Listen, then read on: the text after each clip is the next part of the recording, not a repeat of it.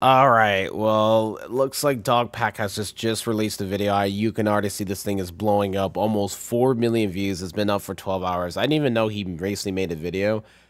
And I'm now very scared to watch this just because the fact I don't know what to expect and stuff. We can kind of get an idea what the thumbnails like. We can see the more P word. We see like some FBI thingamajiggy dying from Mr. Beast. Victims age now that allegedly there's victims and such now too. I'm honestly scared because it's like a lot of people look up to him and stuff like that. And I kind of watch his content here and there, so it might kind of like I don't know. It's just like one of those things. I'm just scared because it's like, man, someone that you also look up to and stuff like that, like knowing what they really were behind the scenes and such. It just scares me. It's kind of heartbreaking as well too, because it's like all I do is like hope for people to change and such.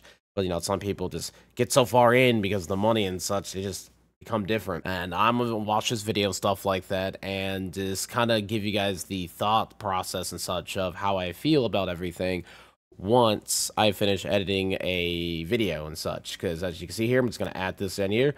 I am working on the Terraria video. I am going to do something just a little different with this. I'm going to use PNGs and text on screen for very specific moments. Now, I kind of do something similar with Vanos does, because I kind of like that aspect because it allows me to be a little bit more consistent with uploading. But that's enough of the shameless plug-in.